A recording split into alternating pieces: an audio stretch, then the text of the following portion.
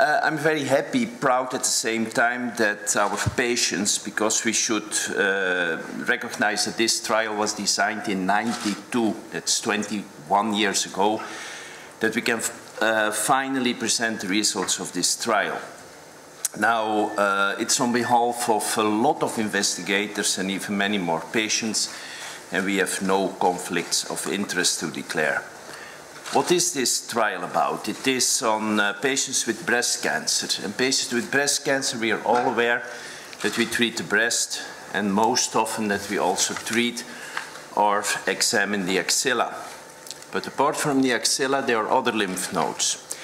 And the lymph nodes that we tested whether treatment with radiotherapy was of value is the internal memory lymph node, which is behind the breastbone, and the lymph node area, which is just above the collarbone. So in fact, the part of the lymph nodes which is not operated by the surgeon.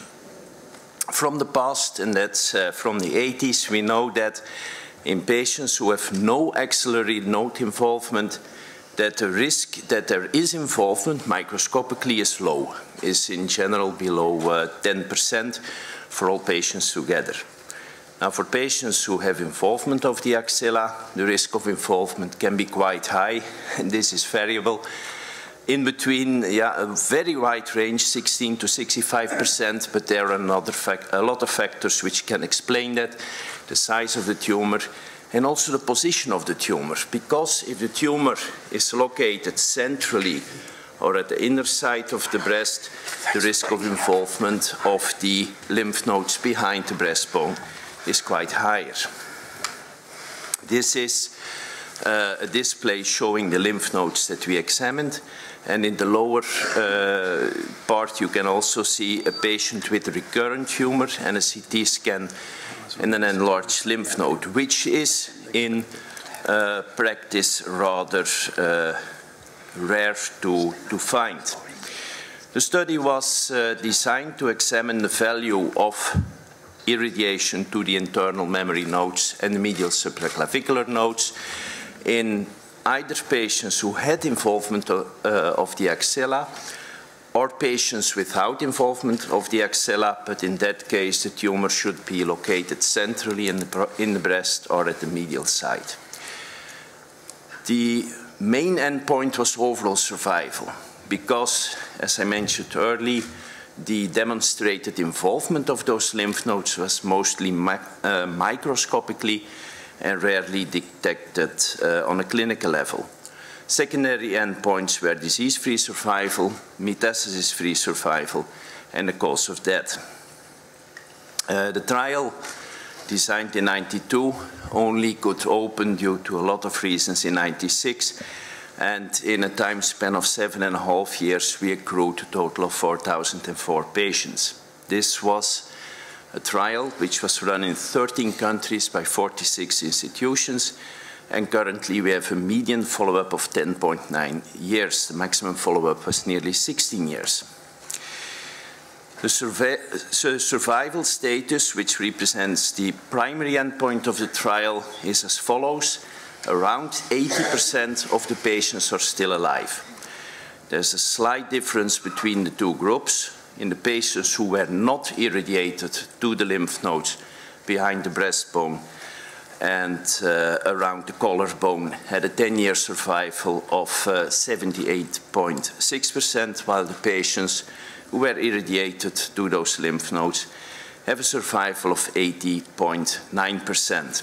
This is a small difference of 2.3% in absolute number. We examined, of course, the cause of death, and what I highlighted with the rectangular bar is that only death due to breast cancer was decreased.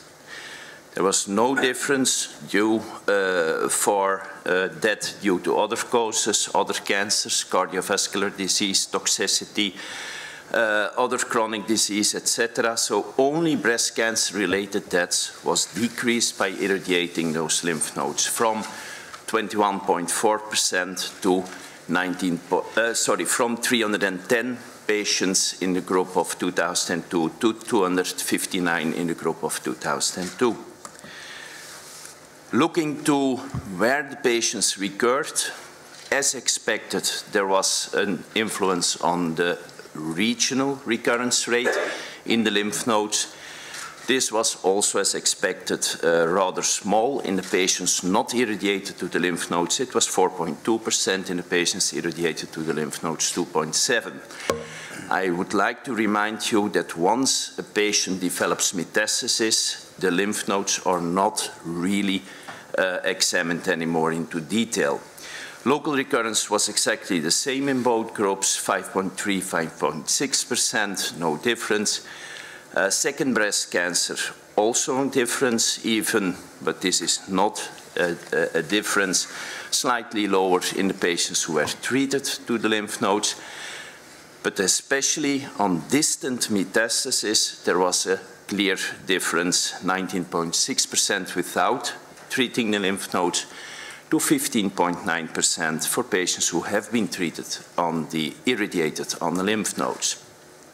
So concluding, primary endpoint overall survival at 10 years, irradiation to the lymph nodes behind the breastbone and around the collarbone, increased survival, actuarial survival at 10 years from 80.7% to 82.3%, which is a reduction in the death rate with 13%, hazard ratio 0.87. This is, in statistical terms, just not significant, 0.0556. But when adjusted for stratification factors, this is a technical term and a technical issue, then it just becomes statistically significant. So it's just around the level of significance. Secondary endpoints, disease-free survival, metastasis-free survival, and cause of death. There, all three were statistically different. In favor of irradiating the lymph nodes, disease-free survival increased from 69.1% to 72.1%. Metastasis-free survival from 75 to 78. And for the cause of death, there was only one difference, and that is that patients treated to the lymph nodes had a lower risk of dying due to breast cancer.